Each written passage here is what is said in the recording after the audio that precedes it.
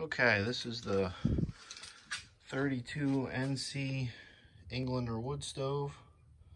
Had a guy ask me what the inside dimensions of the firebox is.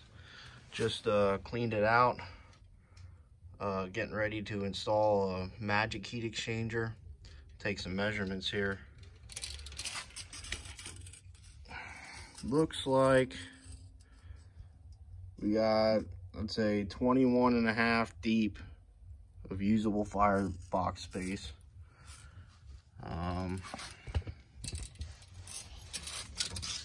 gonna say 21 inches wide from fire brick to fire brick.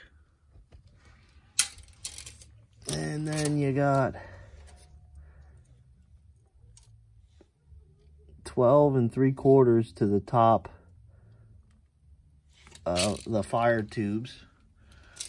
To the top of the fire brick is, say, 9 1/4.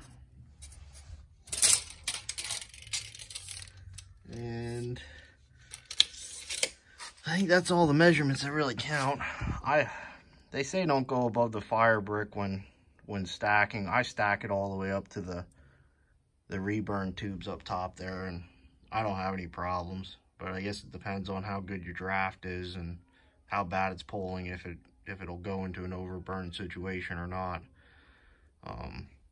But that firebox is big enough for me. If I fill it up at 9 o'clock at night, I get up around 5:30 and refuel it. There's plenty of hot coals in there yet to get it going, and it's usually around, the stove itself is usually around, I'd say, 300 degrees or so yet.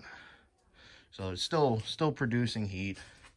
But yeah, that's the size of the firebox on the Englander 32 NC wood stove. Please like and subscribe.